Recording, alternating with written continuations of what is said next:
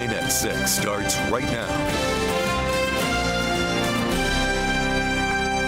A daring rescue mission in the treacherous confines of a flooded cave in Thailand ends successfully. Good evening, I'm Latricia Thomas. I'm Kim Chapman. All 12 boys and their coach were rescued after being trapped deep within the maze.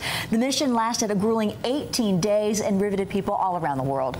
Each of the boys, ages 11 to 16 and with no diving experience, was guided out by a pair of divers over 3 days. The intricate and high-stakes route, in some places just a crawl space, had oxygen canisters positioned at regular intervals to refresh each team its air supply. Nearly 26 years ago, a similar cave rescue happened right here in our own backyard. One man at the head of the effort looked back on the 1992 recovery with our Brittany Martin. That's right. Brittany joins us now live from near the Nickajack Cave opening to share that story with us. Brittany. Latricia, Kim, that rescue in Thailand took 18 days. The one here took just 18 hours, but that was long enough for people to worry that the man trapped inside might not ever come out alive. A happy ending more than 20 years ago, similar to the one in Thailand. This man, David Gant, rescued from the Nickajack Cave after he dove inside to spearfish. A foot from the ceiling to my head, or a foot and a half, just hanging on to the little stalactite. One of the men who rescued him, expert diver Buddy Lane. He took us back to the cave today. And this rescue here at Nickajack Cave was a true miracle because of all the things that came together. He says the friend David was diving with was able to swim out. David accidentally swam deeper inside the cave but was able to find an air pocket.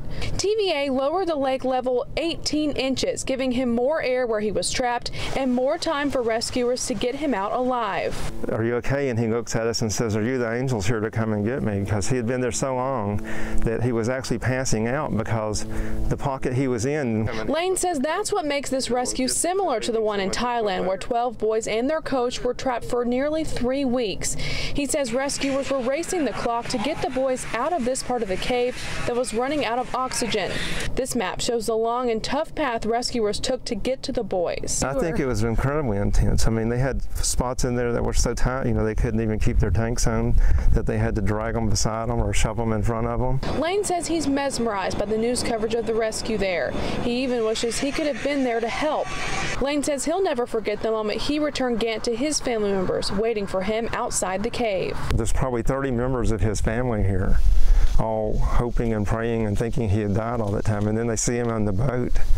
You can't imagine the thrill and excitement they had.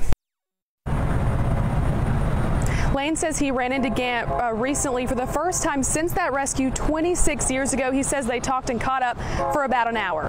Reporting live in Marion County, Brittany Martin, News Channel 9.